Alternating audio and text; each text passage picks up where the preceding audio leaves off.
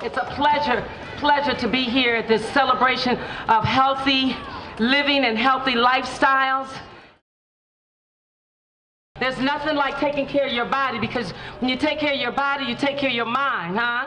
When you take care of your mind, you know how to act, huh? That's what my mama used to say, huh? We know how to act in this world. I was about 9 when I started skating. I just kept with it, and I just loved it. Skateboarding is like it helps take away negative feelings and thoughts.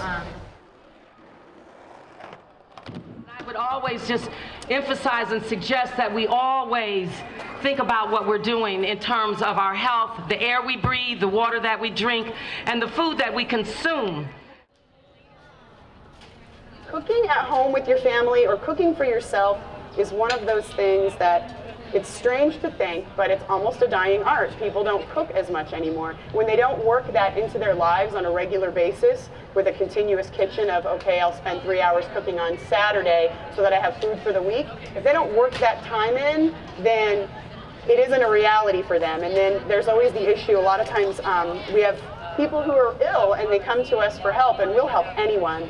And but I always feel like, wow, primary prevention, you know, getting to that person before they're ill so that they get into their life, the cooking on a regular basis is the most important thing. Yeah.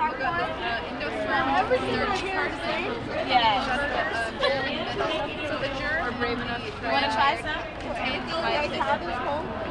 How much, you know, like water per bean in the slow cooker? I think that's 2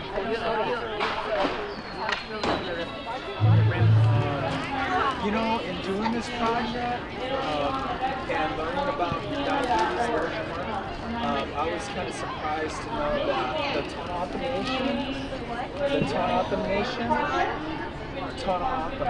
it's a Indian reservation there in town, that they have like the highest concentration of diabetes in the world. Diabetes education in Indian schools. This is the curriculum that we use, and it's a curriculum from grades K to 12, and we use the series. In this curriculum, it actually has these series of Through the Eyes of the Eagle, where we use and as part of the curriculum. And this is some of the.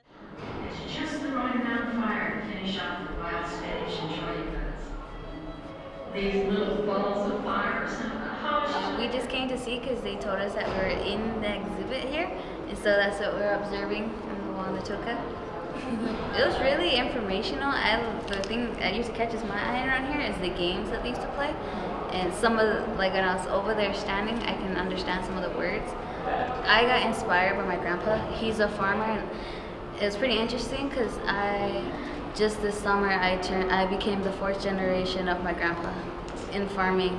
So it's getting me more inspired to learn about farming than it is for anything else, but mostly it's just traditions. So we're going to sing a couple more songs and come out, dance with the girls. We need a gentleman to come and lead the girls, and we'll just see how big of a circle we can get, and we'll just dance until we finish these last couple of songs, all right? Thank you again, once again, thank you. We're honored to be here.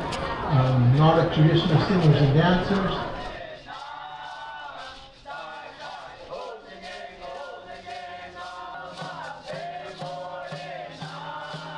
Thank you for coming out. Thank you for making this event, you know, successful, and everybody that came out and participated.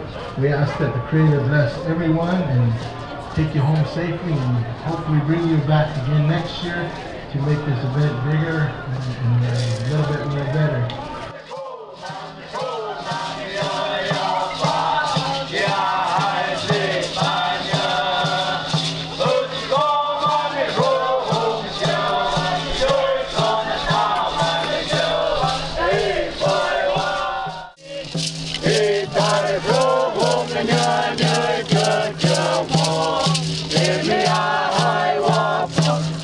Make the